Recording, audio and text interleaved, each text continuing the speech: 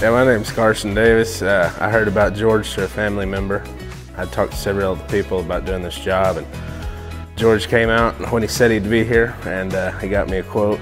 He started like 2 weeks later, versus that one of the other guys I talked to said he wouldn't start till probably the 1st of April.